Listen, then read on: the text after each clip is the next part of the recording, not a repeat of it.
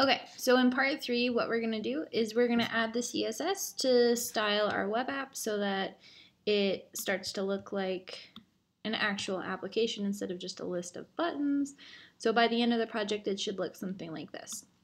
So to go ahead and get started, make sure that you have your text editor open. For me, that's going to be Atom. For you, it could be Atom. It might be Programmer's Notepad.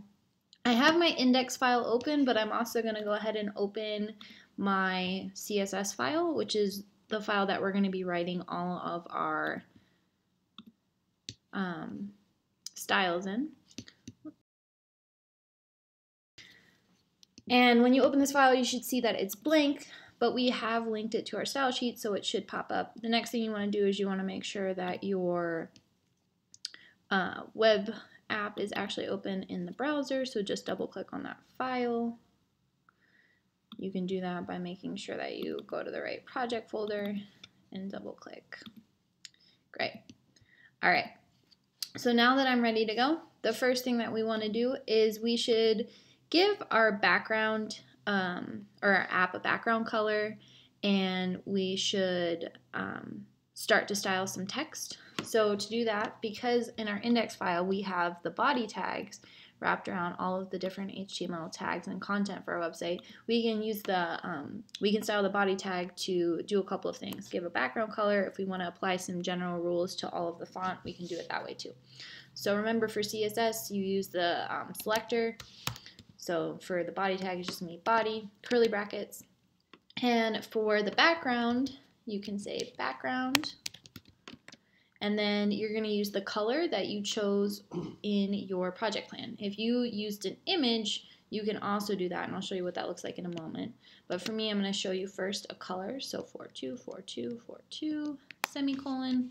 Save that, refresh your page, and now I have a gray background.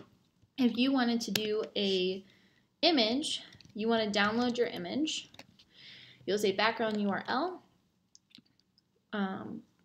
parentheses, quotes, and then the link to your image. For me, what I did was, inside of my project folder, I downloaded and put a background picture, and I named it background, and the file extension is JPEG. So the link would just be background.jpg.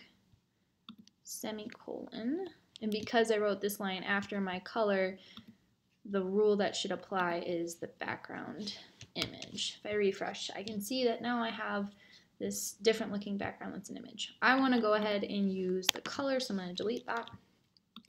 Now, if we go ahead and refresh the page, it's kind of hard to read the black text on here, so I'm going to go ahead and make all of the text white, so I can do that saying color white, save that, refresh. I can see all of my colors white.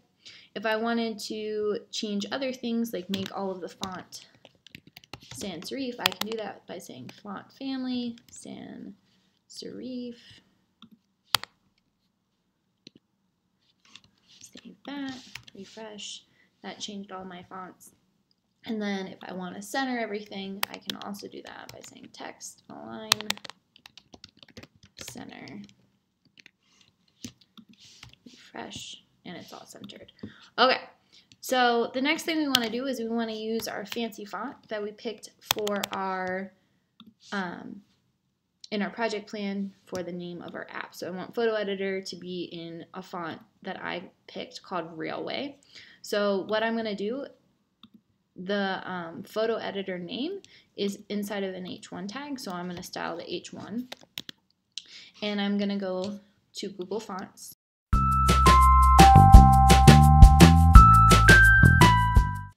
This was the link that I put in my HTML, and this is what I used to use this font in my CSS. So I'm going to copy this, Control-C, and put it inside of the curly brackets for my H1 tag. Save that. Come back over here, refresh, and I can see that my font for the name just changed. I think that the font for the name should be a little bit bigger, so I'm also going to adjust things like the font size. I'm going to try 60 px. Refresh, and you can keep making adjustments until you find something that you like. I'm going to change the margin to, so I'm going to set it to 10px and see what that looks like, and that reduced the space between the top and the bottom. So make sure that you find something that you like. Oops, let me delete those extra semicolons. All right, so the next thing that we want to do is, I think that the labels are a little bit too big for the text for the label, so I'm going to actually go ahead and change those. And if we look on our index.html file, we can see that there's a p tag around there, the labels, so I can just go ahead and style the p tag and change the font size by saying p font size, and I'm going to change it to be 14px. Save that, refresh. We can see that it changed the size a little bit. All right, that looks good. So find something that you like there. The next thing that we want to do is we actually want to make sure that we can, and we can't see what our image will look like because it's not loaded in here. So we need to make sure that we know how to lay out the image next to our buttons and that kind of thing. And we want to make that part responsive based on how big our app is. That's why we use these different divs. So we have all of the tools and the image inside a div called the editor. So we're going to style that and arrange it so that the tools div is located next to our image. The first thing we should do though is we should actually put a filler image in to our index.html file so that way we can see what the image will actually look like. So go to Google, find an image and download it.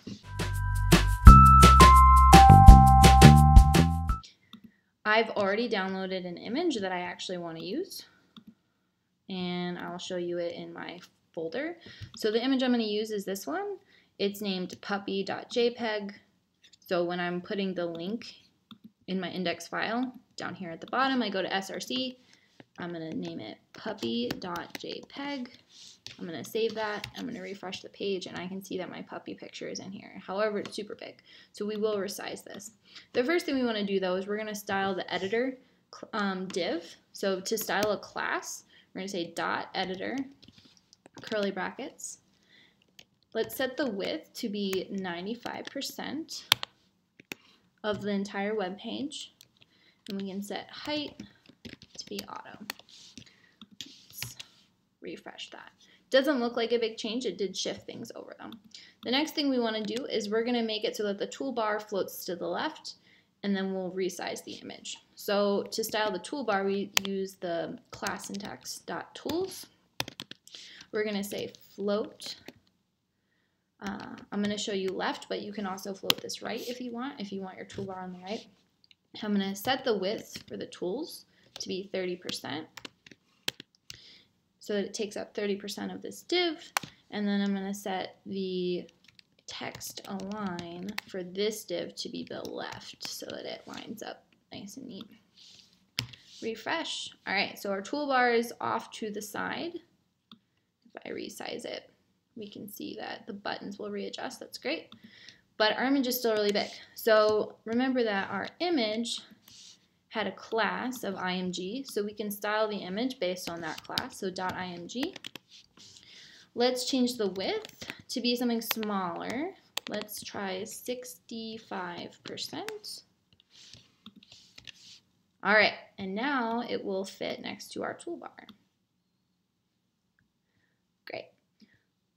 Let's do a couple of other things. Let's adjust the padding on the left to be 10px, and the height, we can say auto. All right, refresh the page. It's looking good. It moved it over a little bit, provided some space. The next thing we can do is we can style our buttons. So we probably want to give our buttons a background color, maybe change the font a little bit, add a border around it so that it looks nice. There's a lot of different things that you can do, and inside the checklist there are a lot of links that if you're not sure about how to do something, you can read about some of your options on these extra resource links. So to style a button, we can actually just use the button tag, and it should style all the buttons the same, which will make the app look more consistent. I'm going to change the color of the font to be white. And if I save,